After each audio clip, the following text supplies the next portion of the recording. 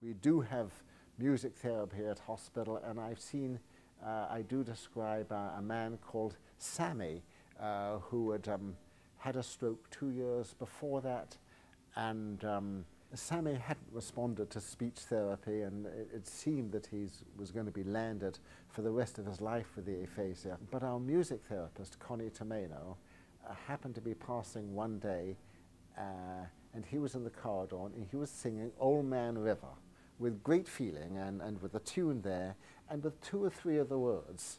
And she was intrigued, and she sort of pulled him into music therapy and sang with him and started to give him some of the other words, and then encouraged him to sing. He knew all the old songs and ballads, and gradually as he sang he would get more and more words with them, and then Connie would set little phrases to music, sort of please and thank you and how are you, and then he became able to use phrases and short phrases by himself, so he could go home for the weekend and said, had a good time, saw the kids.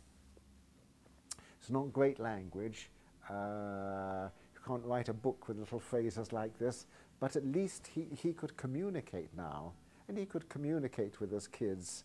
And so with ordinary music therapy, one can probably achieve this sort of simple sort of reactive speech, answering questions. With the very intensive melodic intonation therapy, something like deep, reflective and propositional speech can be hoped for.